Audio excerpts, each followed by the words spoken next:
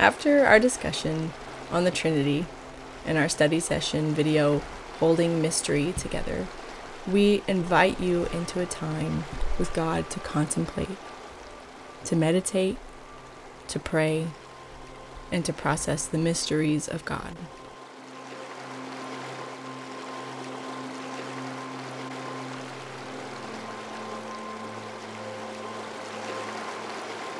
First, we want you to grab a journal and a pen and find a comfortable and quiet place to sit away from distractions. If this isn't a good time, come back to this video when you can. You can pause, hear, and gather the things you need in the space you set aside for this spiritual practice. Now that you are ready to begin, take a few deep breaths.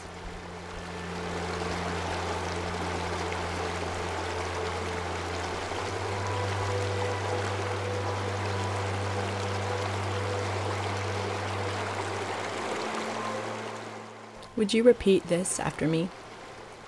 We believe in the Trinitarian God. Therefore, unity in God is not uniformity.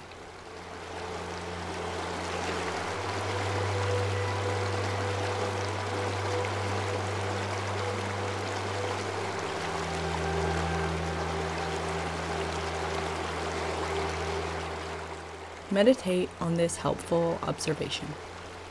God is one, but the unity of God is a living unity. It is a unity of plenitude that includes difference and relationship. The Trinity is essentially a koinonia of persons in love.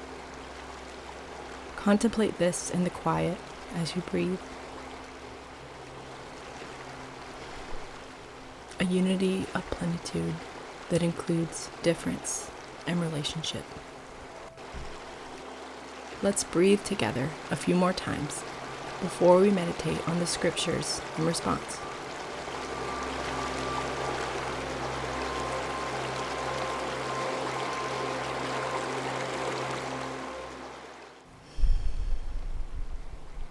Psalm 133. How good and pleasant it is when God's people live together in unity. It is like precious oil poured on the head, running down on the beard, running down on Aaron's beard, down on the collar of his robe.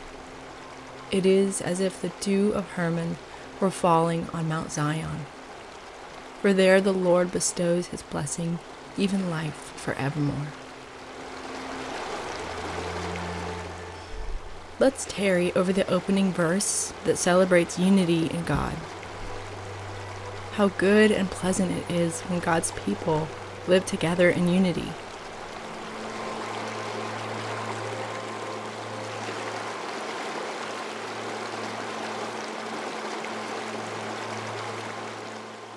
Let's contemplate this excerpt from one of Paul's letters.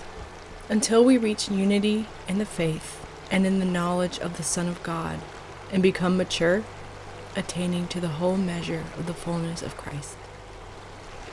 Then we will no longer be infants, tossed back and forth by the waves, and blown here and there by every wind of teaching, and by the cunning and craftiness of people in their deceitful scheming. Instead, speaking the truth in love, we will grow to become, in every respect, the mature body of Him who is the head, that is, Christ. From Him the whole body, joined and held together by every supporting ligament, grows and builds itself up in love, as each part does its work. Let us tarry over the last verse and breathe deeply. From Him the whole body, joined and held together by every supporting ligament, grows and builds itself up in love, as each part does its work.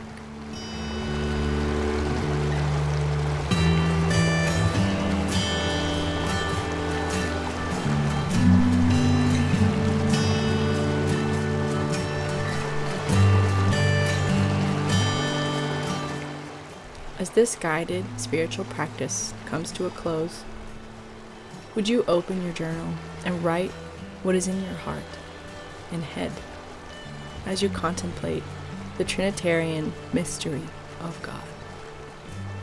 Would you use your journal to write a prayer to God in response, adoring God for who God is?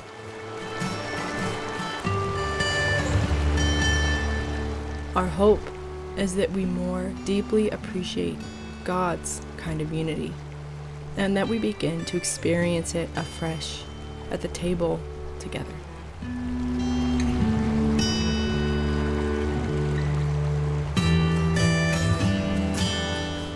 We look forward to seeing you on event night to dialogue together about what God is stirring among this people.